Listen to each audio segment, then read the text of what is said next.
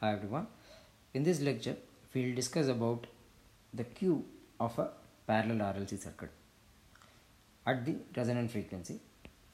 So we will try to analyze the behavior of the parallel RLC circuit at the resonant frequency, and then we will compare the energies, powers dissipated or delivered by different circuit elements by applying a signal at a frequency of omega naught.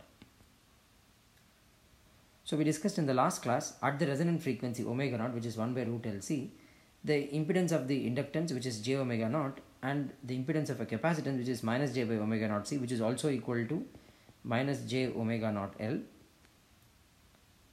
Okay, they both are equal and opposite in both are equal in magnitude but opposite in sign, so therefore they cancel out.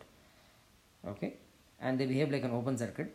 So the parallel RLC circuit simply reduces to a simple resistor at the resonant frequency.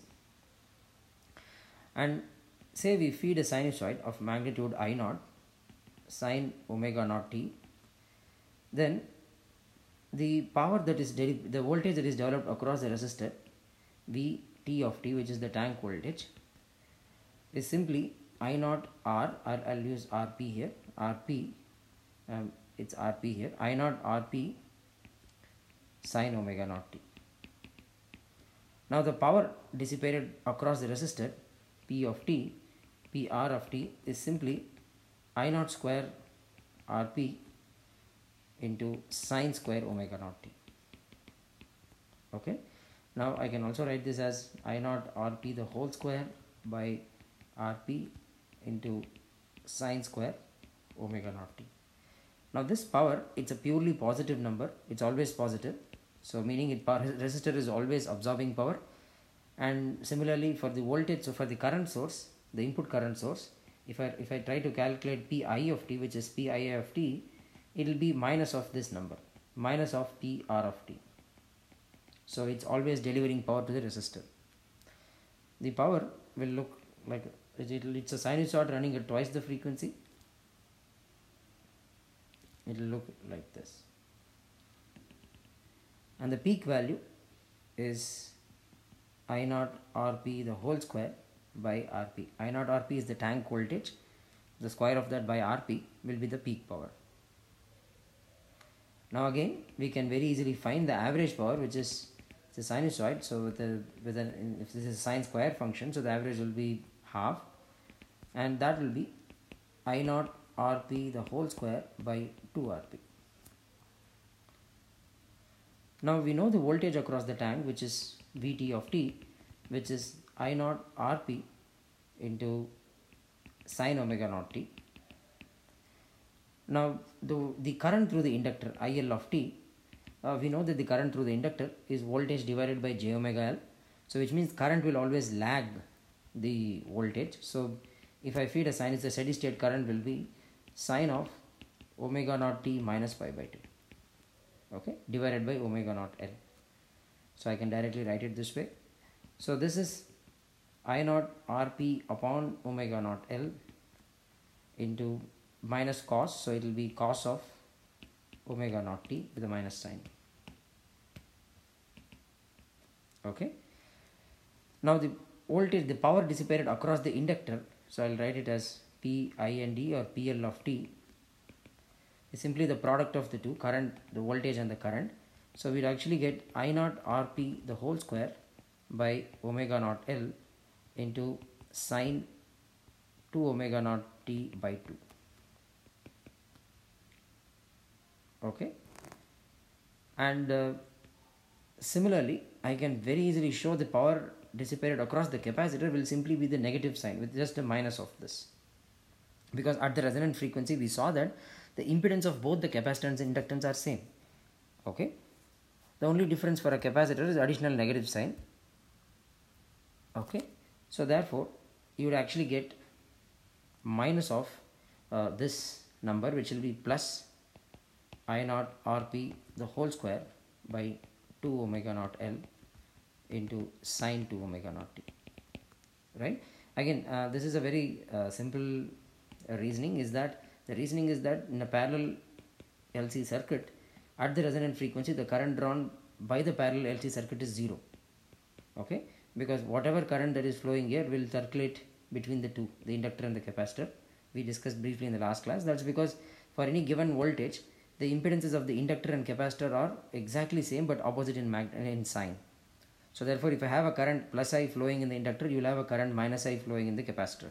So the current will loop within the inductor and capacitor, and no current enters from the input current or the resistor into the LC tank. Okay, so it will purely be, so the voltage is same for both. The only difference is current will be of opposite signs for both the inductor and capacitor. So from that we will get this relation. Now if you find the total power dissipated by both the inductor and capacitor, PL plus PC, will always be equal to 0. Voltage is same, current is in opposite direction, the total power is always 0. Now what does that mean is that if I try to plot the power through the capacitor, it's a sine function with twice the frequency of the resonant frequency, and for the inductor it's going to be negative of this. Okay, so what it means is that in any cycle, if the capacitor is absorbing power, inductor is delivering power. So this is PL is less than 0, PC is greater than 0.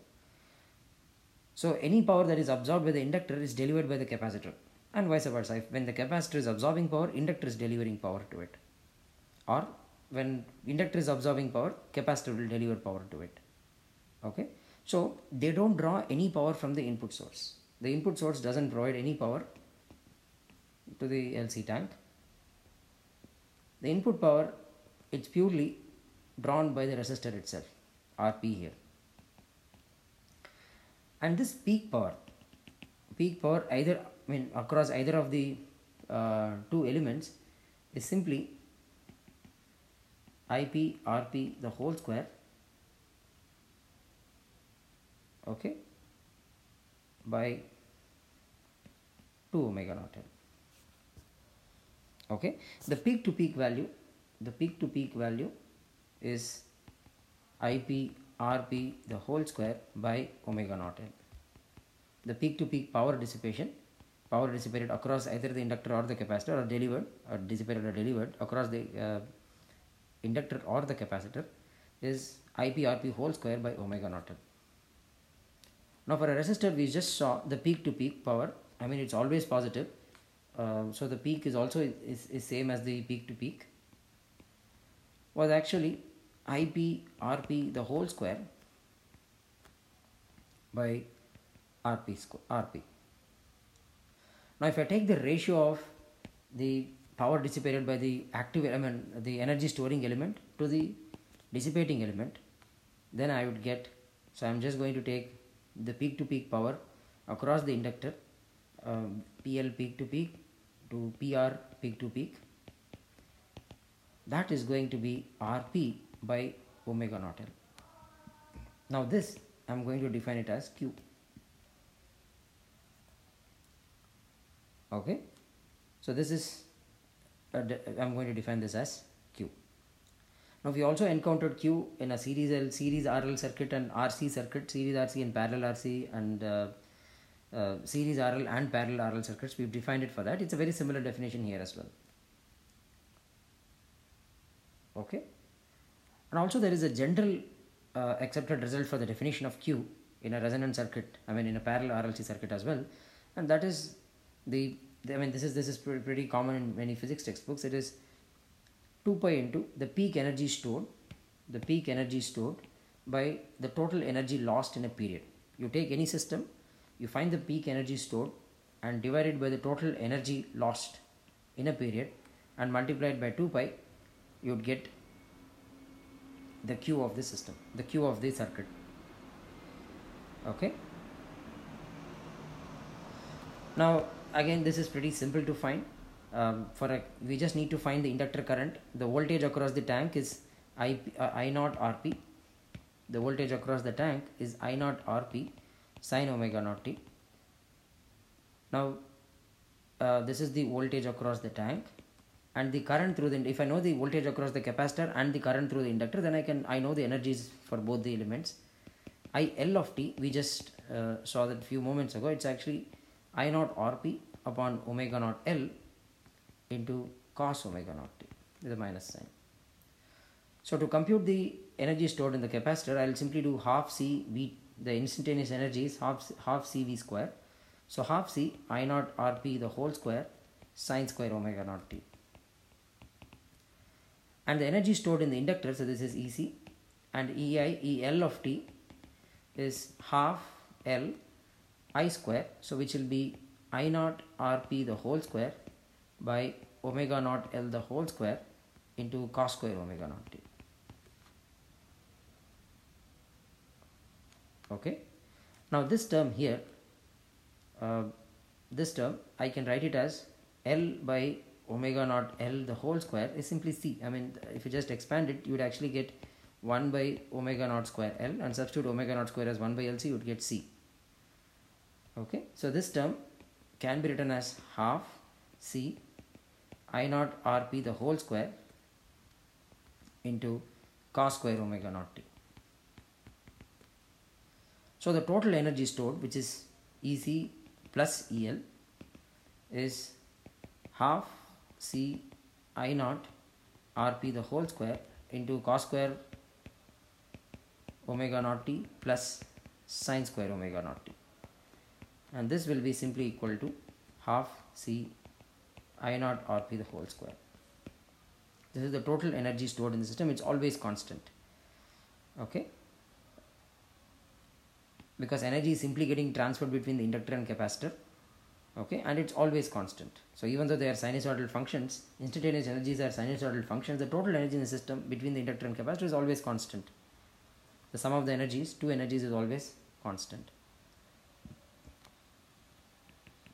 Now the power dissipated across the resistor, the average power dissipated across the resistor, we knew that it is I naught square RP. You have to simply multiply current into voltage. So current is sine and voltage is also sine, so sine square omega naught t, and I can express this as half minus half cos 2 omega naught t. So this is the power dissipated. To compute the average power, if I should just compute the average value in a single cycle, now the average value of a single cycle in a average value of a sinusoid in a single cycle is 0, so it will simply reduce to half I naught square RP. Okay, so this is the total power, the average power in a single cycle. Okay, I will just compute the integral for this function within a single cycle, the integral 0 to t and 1 by t of this function dt, and I'll get half I naught square RP by 2. Now this result, if I use the expression, the expression for the Q here, so we have the total energy 2 pi, so 2 pi into total energy, which is half C I naught RP the whole square by half I naught square RP into T. This gives me Q. So 2 pi by T is omega naught. So this would be omega naught. Half I naught square would cancel out. We'd get omega naught C RP. Now we also know omega naught C at the resonant frequency is 1 by omega naught L. So this is also equal to RP upon omega naught L. So this is the same value of Q which we derived a few moments back. So this is other definition, a more popular definition of Q for any resonant circuit. And for a parallel RLC circuit, Q is RP by omega naught L or omega naught C RP. Again, if you remember, we discussed for a parallel RC circuit, so when we had just a capacitor and a resistor, RP and C, I said when you have two elements in parallel, the one with the lower impedance will always matter. Okay, so ideally the one with the lower impedance, for example, if your capacitor has very low impedance, or we can also say the one with the higher admittance. So you just have to take the ratio of the two admittances. The admittance of a capacitance is omega naught C divided by 1 by RP. You would get omega naught C Rp. It will tell you how well this parallel RC circuit behaves like a capacitor. If it's a pure capacitor, then Rp has to be infinity, therefore Q will be infinity. And similarly, we could also define it for a parallel RL network. The larger is the admittance, the better it behaves like that. It behaves like, for example, if it's an inductor and a resistor in parallel, we want the inductive impedance to be small, or because they both are in parallel, the smaller impedance will dominate, or the larger admittance. Okay. So, or the larger admittance will matter. So, we just have to take the admittance, which is 1 by omega naught L into 1 by Rp. So, you get into by, I'm just going to take the ratio by 1 by Rp, you would get Rp by omega naught L. See, by this definition, you want this to be as high as possible and this term to be as low as possible. For the admittance of Rp to be as low as possible, Rp should be infinity. Then you would get Q. It tells you how reactive this circuit element is. Okay, so this is the definition of Q for a parallel RLC circuit. So we'll also have, there is also one other definition for Q which we'll discuss when we start discussing about the frequency response of a parallel RLC circuit. So I'll stop at this point.